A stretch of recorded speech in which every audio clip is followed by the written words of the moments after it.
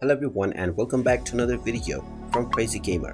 In this video, I'm going to show you how to download the Rocket League game on your Android device. So let's get started right away. First of all, open up the Google Play Store on your device.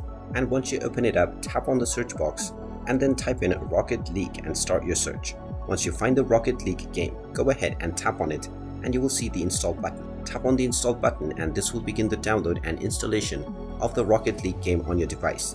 Just wait for a while until the installation is completed, and when you see the open button, you can tap on it to open up the game on your device. Once you open it up, you can proceed with logging into your existing account or signing up to create a new one in order to start enjoying the Rocket League game on your Android device.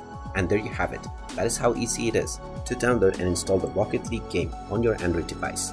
If you find this video helpful, make sure you hit that like button and subscribe to our channel if you haven't done so already.